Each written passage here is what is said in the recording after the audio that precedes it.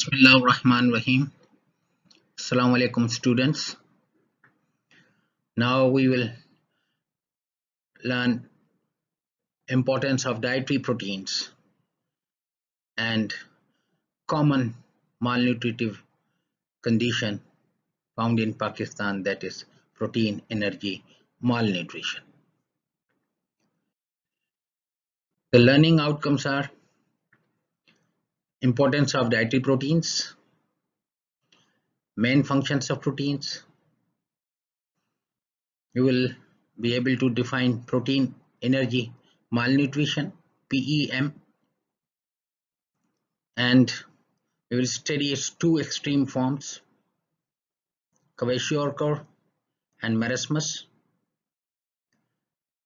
You will be in a position to identify laboratory findings, biochemical alterations in protein energy malnutrition, and understand treatment, main features of treatment and their prognosis.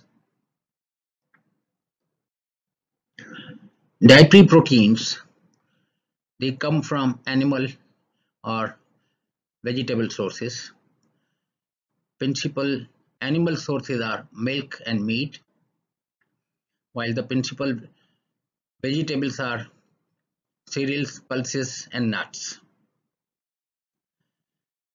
The primary function of proteins in our diet is to build, maintain, and repair the body. For energy yielding purpose, the dietary proteins should not be used. And though proteins in diet can provide energy, but main source of energy we should opt for from the carbohydrate and fats. Importance of dietary proteins. When we take proteins in our diet, they have some importance. They are the important constituents, that is macronutrients, and have significant effect on health and well-being. Proteins are sources of organic nitrogen, essential amino acids, also energy, equivalent to carbohydrate, that is 4 kilocalorie per gram of protein. Dietary proteins, they contribute the physical properties of food: taste, color, texture, and palatability. And during starvation, the stored proteins are the main sources of energy. Proteins are also rich sources of vitamins and minerals found in meat, fish, and other proteins in diet. The deficiency in diet may lead to negative nitrogen balance, which is not good for health. There should be a positive nitrogen balance for a healthy diet. The recommended dietary allowance is approximately 0.8 gram per kilogram per day, and if we calculate for a 70 kilogram adult, it may come around 56 gram, but generally upper limit is 60 to 80 gram of proteins to avoid any deficiency in the diet. Biological value of dietary proteins. The biological value is a measure of presence of essential amino acids in the proteins. When all the essential amino acids are present in that protein, particular protein or dietary protein, its biological value is 100. And that protein is called first class protein. The reference protein is the egg albumin, and its biological value is labeled as 100. So all the essential amino acids are present in egg white. Beef is also of first class protein as compared to egg. Both are first class proteins. milk is providing, the biological value of milk is 85, lesser than egg and beef, while vegetable proteins, they have biological value quite low. So if first class proteins are taken in the diet, it can meet all the essential amino acids required for the body and synthesis of other proteins for the biological function. Our diet must contain proteins along with the carbohydrates and fats, because proteins are also macronutrients. They are present in the diet, performing some functions not only because of taste, palatability, color, but because they perform various important functions in our body.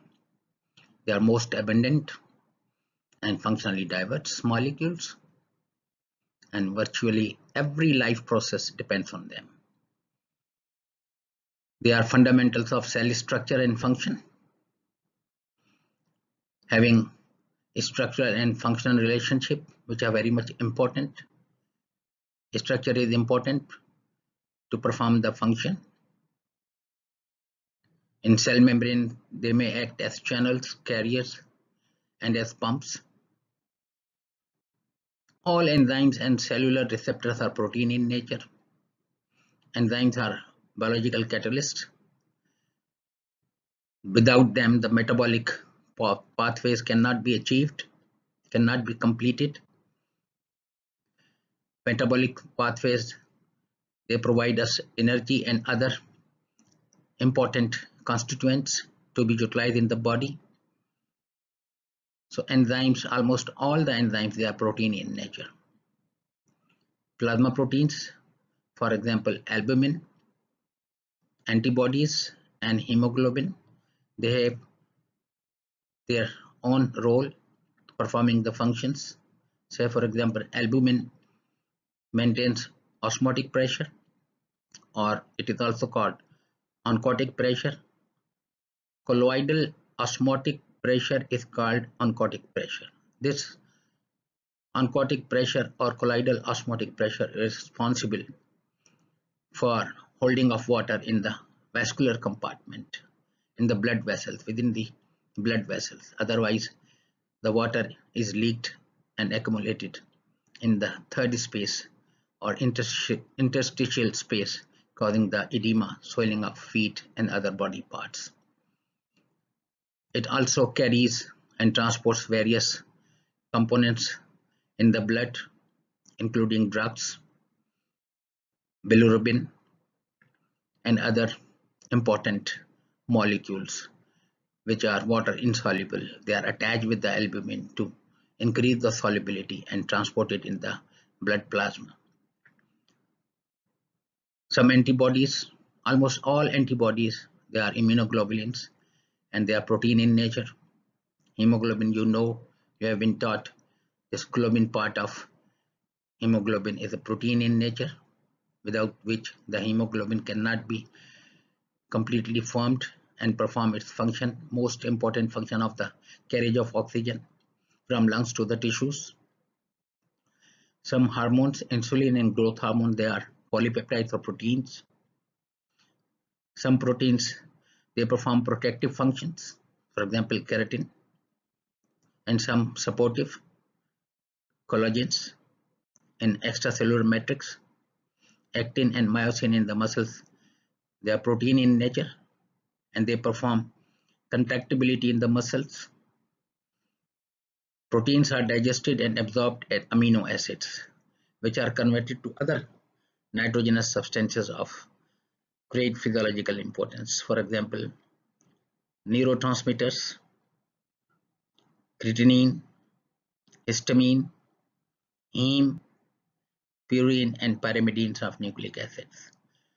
So generally, so diverse and enormous functions are performed by proteins that cannot be enlisted here, but only some important functions of proteins are enlisted to imply the importance of proteins in our diet and in our body.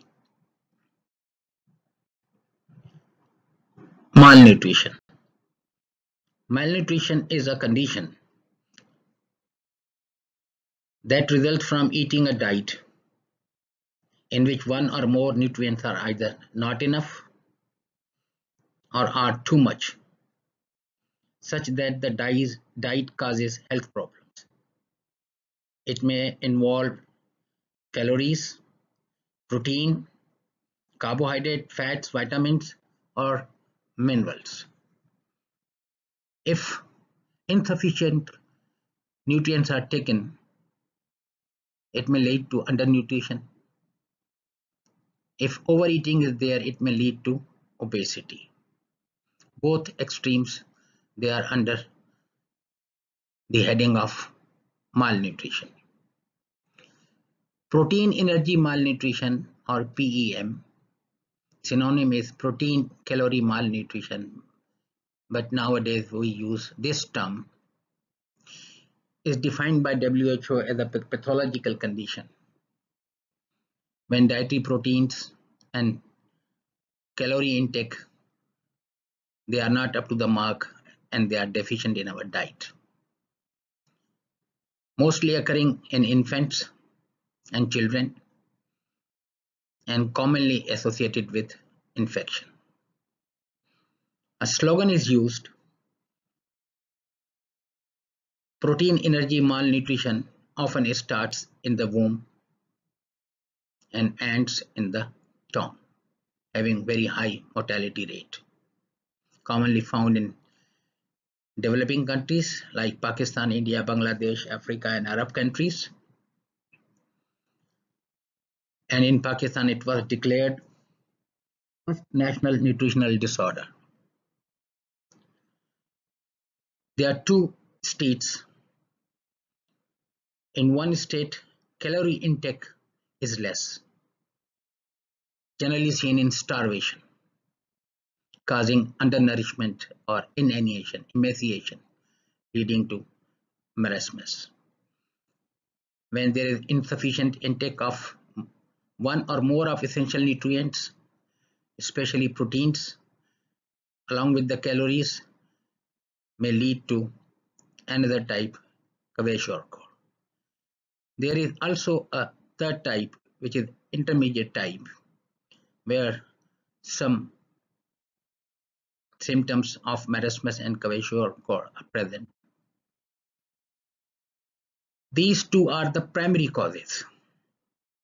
Primarily, there could either be calorie intake deficiency or protein deficiency in the diet may lead to marasmus and kwashiorkor respectively, but secondary causes are there. For example, diseases, dietary deficiencies,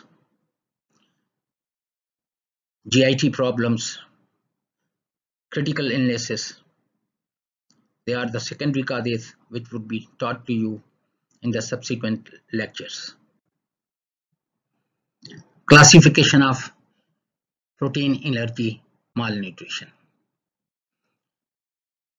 Three types of classifications are there for the diagnosis of protein energy malnutrition. Wellcome classification, Waterloo's classification, and third is the Gomes classification. But we will discuss two, Wellcome and Waterloo. But first you understand the standards. There are standard weights for a particular age group. There are standard heights for age and weight for height. Weight for standard weight for particular age, standard weight for particular height, and standard height for a particular age. And accordingly, we can say that infant or person is overweight, underweight as compared to age or as compared to the height. So in Wellcome classification, it is very simple. and it is based on two criteria: weight loss in terms of standard weight for a particular age, and presence of or absence of edema. If decrease in the weight of a normal standard weight for that particular age group, if it is 80 to 60% and edema is present, you can diagnose he is suffering from kwashiorkor. If edema is not present, it is absent, that person is labeled, that boy is labeled undernourished. When weight is 60% of standard weight for a particular age or less and edema is present, then it could be marasmic kwashiorkor intermediate type, or edema is not present or it is absent, that condition is marasmus. Waterloo classification of protein energy malnutrition, it is adopted by WHO, and we take the two variables: standard weight for particular height and standard height for particular age. If weight is low as per standard height, it is wasting, and if height is low as per age group, particular age group, then it is stenting. So here is a chart which may help you for the diagnosis.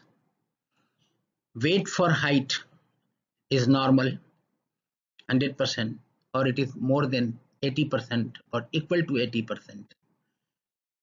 The nutritionally status could be normal, provided height for particular age is equal or above 90%. If weight for height is less than 80%, but the height for age is normal or above 90%, the nutritional status is of wasted in nature. The body is wasted, showing wasting. If the weight for height is greater than 80% or equal to 80%, provided height for age is not more than 90 or equal to 90, but rather it is less than 90%. Height for age is less than 90%, while weight for height is more than or equal to 80%, that the nutritional status is of stunted, that is your kwashiorkor. Wasting is there, marasmus, and stunted growth is there, seen in kwashiorkor. And the fourth one is mixed intermediate, showing wasting and stunting both. Let us compare two extreme forms of protein energy malnutrition, that is marasmus and kwashiorkor. They are prevalent in infants and preschool children. In marasmus, there is calorie deprivation, which is greater than the reduction in proteins. You can say the state of starvation. All the macronutrients are deficient, providing less calories to the body as required. In kwashiorkor, protein in diet is deprived, and this deprivation is relatively greater than the decrease in total calories. The comparison or tabulated comparison will help you to understand and learn the two conditions and compare the two conditions. Marasmus means waste. seen in starvation. Calories taken is less, while the protein deficiency is not so remarkable. Calorie intake or calorie intake in the diet from the macronutrient is less. In kwashiorkor, the protein intake is less, marked deficiency of protein in diet, while calorie deficiency is also there, but it is not so marked. Kwashiorkor means sickness of deposed child. That is, it is the disease the child gets when the next baby is born. Generally, weaning we start after 6 months, and supplement of other diet we start after 6 months, along with the mother milk. And mother milk till up to the age of 2 years we can give. And when second child meanwhile is born, then the supplement diet or milk is decreased in that child, and that child is called deposed. Or you can call it kwashiorkor, you can call it as a sickness of weaning. Age group 1 to 5 years of age, while kwashiorkor is seen in infants less than 1 year of age.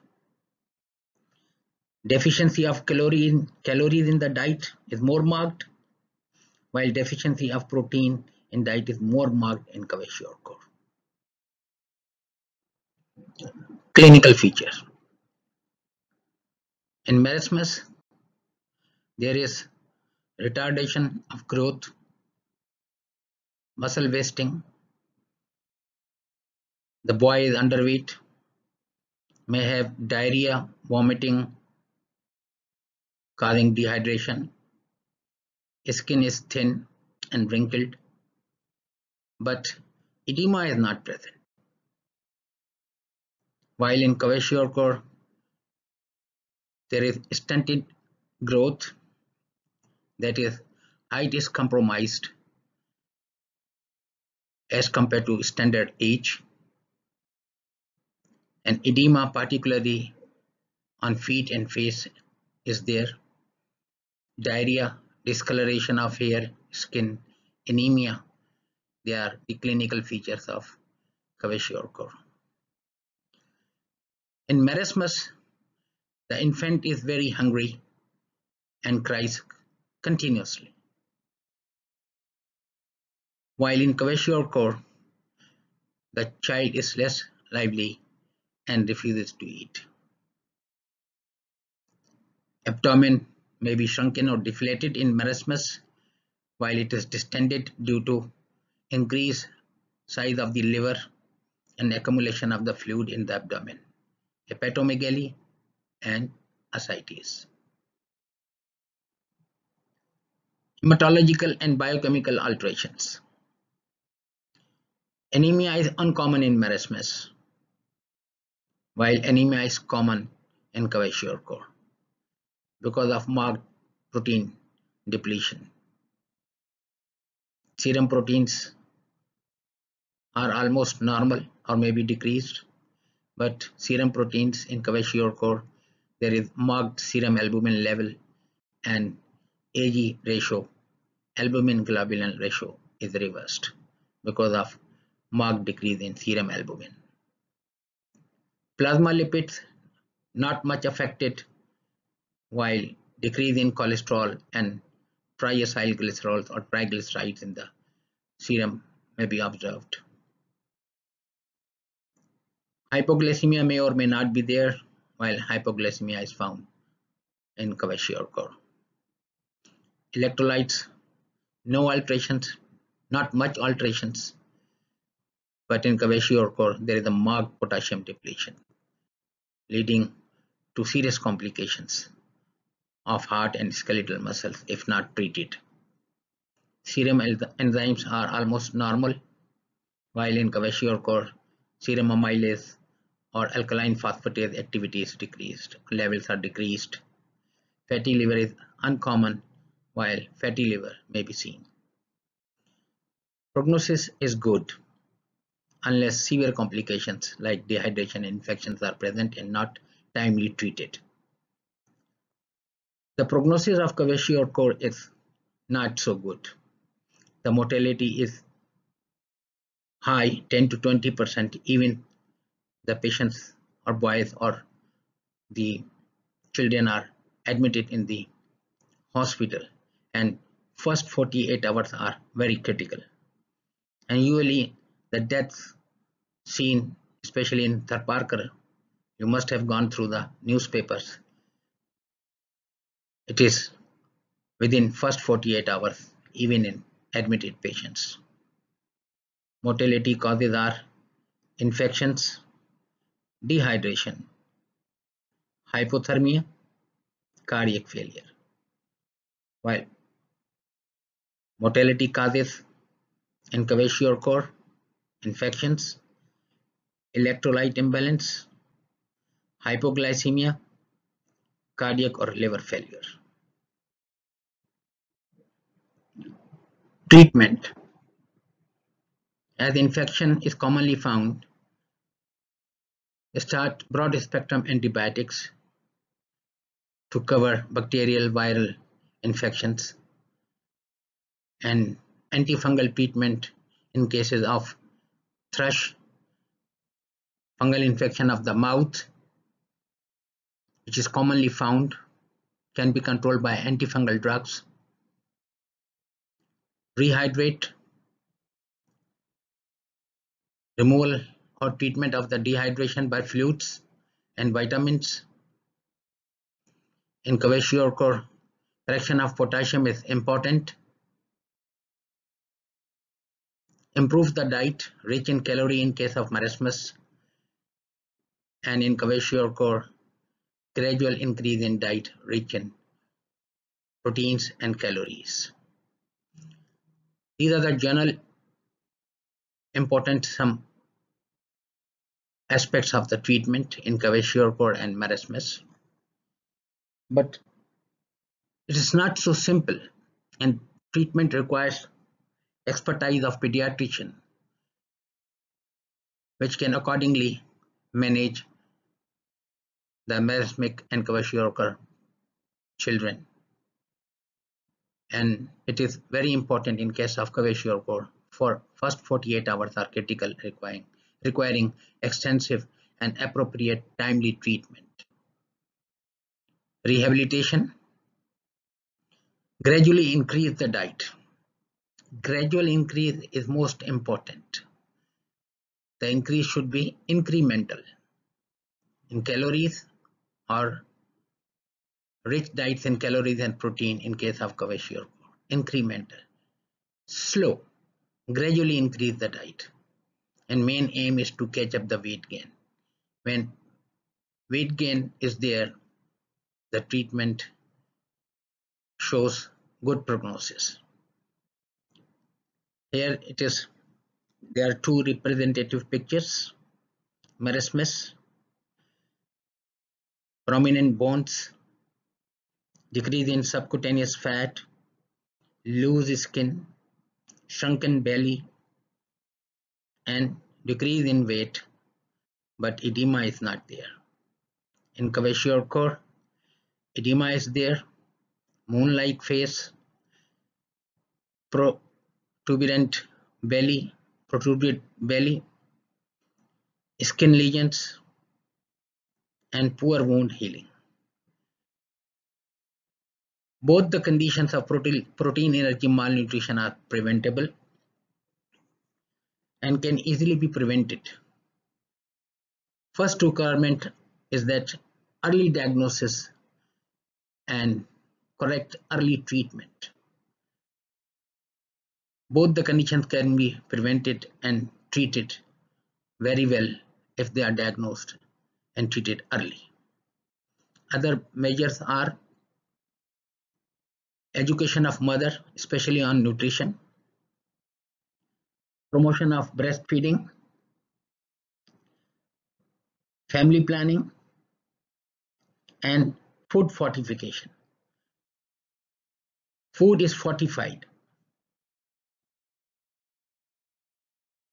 by calories in case of marasmus and fortified with proteins in case of kwashiorkor. During weaning, what sort of a diet you start, that should be rich in calories in case of marasmus and rich in proteins and to some extent in calories, or sufficient calories should be given in kwashiorkor. Thank you. Email, resource books. Thank you again. Take care of yourself.